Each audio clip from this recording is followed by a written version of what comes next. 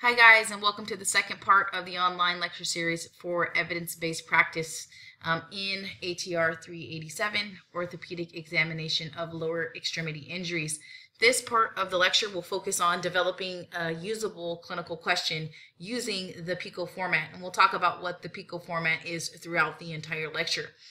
But before forming a clinical question, it's really helpful if you identify a problem patient in a clinical rotation or a clinical problem that you may have interest in within your particular allied healthcare field.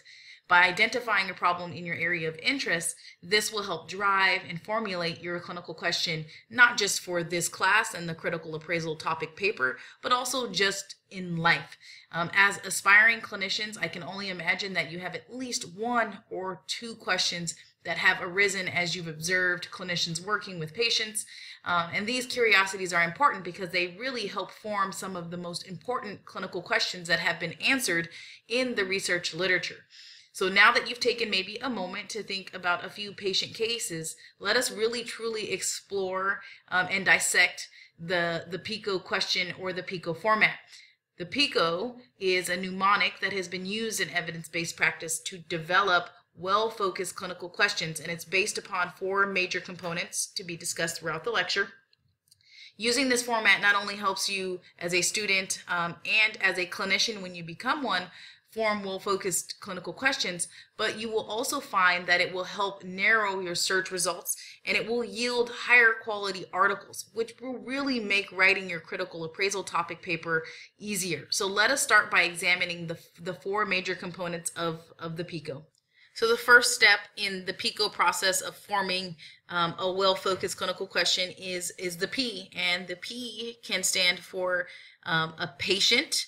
It could stand for population, or it could stand for a problem that you have encountered in a clinical scenario, or in an emergency room or an office. And so when we think about P, what we're saying is that initially you should determine the appropriate characteristics of either your patient or your population, and you really can't determine the characteristics of the problem, so that would be excluded there. And these factors in the P, things that you want to look for and be very descriptive, are the age of the patient or the population. And so one of the things that you'll see a lot of times is some people will say adolescent students or high school age students or collegiate level students. They might say, patients between the ages of 50 and 60 or geriatric patients. So you want to be very specific in terms of describing the age group of your patients. You also want to include in the P the level of activity. Are they athletic? Are they an elite athlete? Are they an assembly line worker? Are they a weekend warrior? So you really want to include the level of activity. And then you want to also introduce your condition. So by that I mean the pathology. So is it patellofemoral pain syndrome?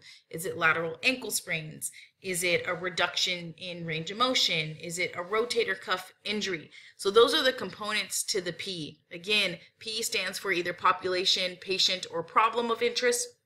You really want to describe who your patients are, or who the population is, and then or you want to describe what the problem is when you're thinking about the P. And so that's going to include the age group, that's going to include level of activity if that is a piece of it or a component of your question. And last but not least, you want to include the condition, what really sparked your clinical question. So that's the P. Now we're going to move on to the I. The I in the Pico process stands for the intervention, and some would say exposure. And so this is basically what you are going to do with your patient and or population, or what you're going to use to solve that clinical problem. And so once the patient details have been established, once the P has been established, it then becomes very important to determine the primary intervention that you're considering using for this particular population and or patient group.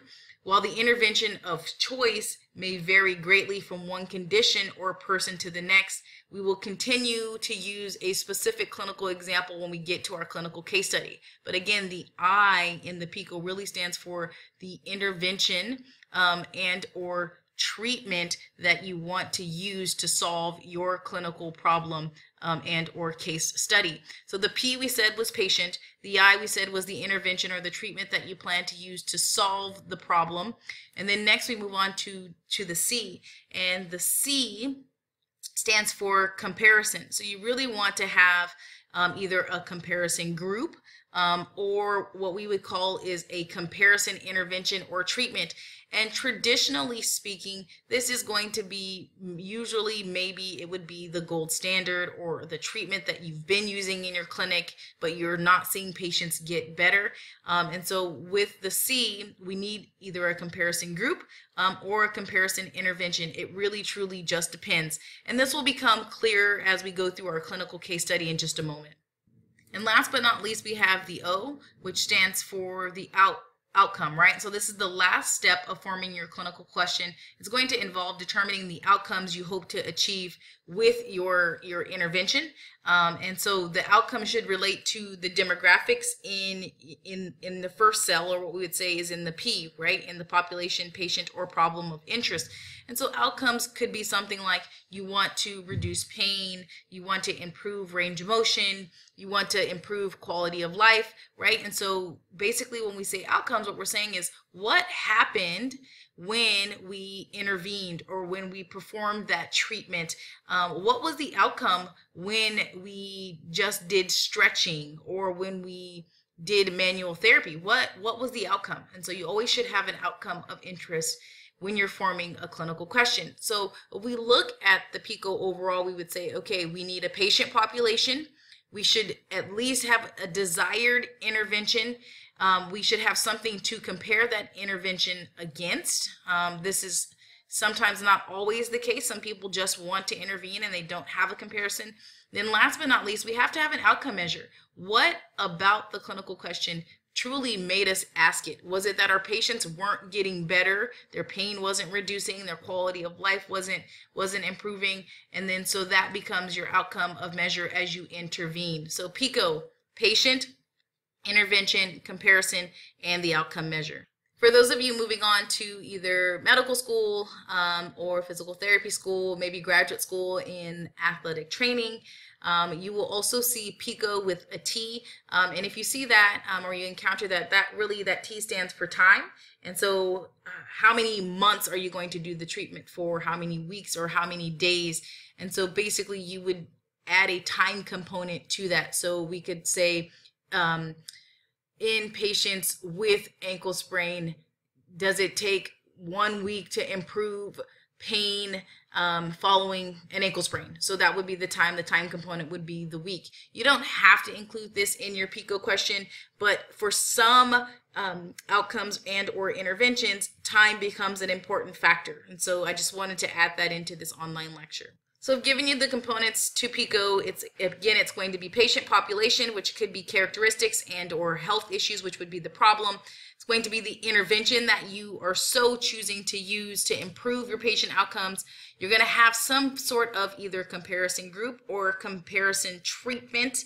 And then last but not least, we want to really truly know what your goal of really using the intervention was. Is it to reduce pain? Is it to improve patient symptoms? And so now what we're going to do is we're going to do a clinical question. We're going to design a clinical question based on a case study that I've created. And so the case study is going to be an ankle sprain patient with a dorsiflexion range of motion deficit.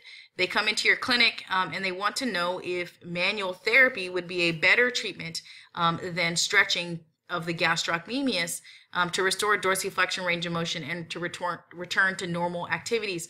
And so just as a patient history, this patient has sprained their ankle about 4 weeks ago, and their clinician has been stretching the gastrocnemius in hopes that they would improve dorsiflexion range of motion. But after 4 weeks, your patient still has about a 5-degree dorsiflexion range of motion deficit when compared to the other side. Your patient went into the research literature and they saw that sometimes manual therapy or joint mobilizations are also a tool that can be used to improve range of motion. And so they're asking you the question, can we change our treatment paradigm? We've been stretching for 4 weeks. I'm not getting better. Is manual therapy something that we could use potentially? Is it a different treatment approach that could improve my outcomes? So as we're forming this question, I just want to review again. We're going to be keeping a few things in mind. Who is the patient population? What are their characteristics if they were described in the case study? What intervention are they asking us to try? What have they been doing? And then what is our outcome of interest, right? And so that's what we're going to do on this next slide. So again, just as a reminder, we have a 20-year-old ankle sprain patient with a dorsiflexion range of motion deficit. They come into our clinic and they want to know if manual therapy would be a better treatment than stretching to restore dorsiflexion range of motion and return to normal activities.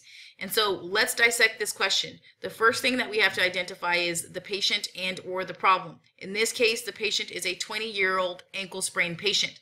We could also say or identify the problem and say that the problem is that what? They have a dorsiflexion range of motion deficit, right?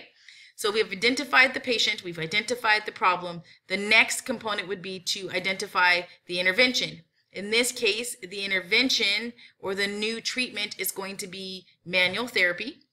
The comparison group would be the stretching, or the comparison would be the stretching. And then our outcome really truly would be whether or not there's restoration in dorsiflexion range of motion after a bout of manual therapy. And so based on the P that we've identified, the I, which is manual therapy, the C, which is the stretching, and then the O, which is, whether or not dorsiflexion range of motion improves, how can we create a well-focused clinical question? And there are several different clinical questions that can arise from this, but I've taken a stab at it, and here's what I've said. In patients with dorsiflexion restrictions following ankle sprain, is manual therapy more effective at restoring range of motion when compared to gastrocnemius stretching, right? And so what is my problem? My problem, or my P, is that there are patients who have dorsiflexion range of motion restrictions. My I, the intervention, is whether or not manual therapy, C, is going to be more effective at restoring, right? At restoring range of motion, which would be my O, when compared to gastrocnemius stretching alone. So my C would be the gastrocnemius stretching. So can you see how we've taken a clinical scenario here and we've turned it into a well-focused clinical question? Now, you could probably create an even better clinical question based on the clinical question on the previous slide. So what I want you to do for your homework assignment is to bring in a clinical question that you formed based on the clinical scenario in this particular online lecture. So where do we go from here? What we know about evidence-based practice is that to really help answer clinical questions, you have to really use the Pico format. The Pico format was designed because it allows you to develop a clinical question with 4 constructs. And so when I start with my clinical question, I literally just list a P, I, C, and O, and then I write out my 4 variables, or my P, my I, my C, and O, and then I form my clinical question after I know what my P, I, C, and O are. And so my recommendation, number 1, is to truly start thinking about your critical appraisal topic. What is it? What problem or patient or population are you interested in? What intervention would you maybe want to research to see if it's effective? And then what comparison do you want to use in your research as well? And then what outcome are you looking at? Decreased pain, improved range of motion, improved quality of life. What is the outcome that you really truly want to know? What will impact your clinical practice?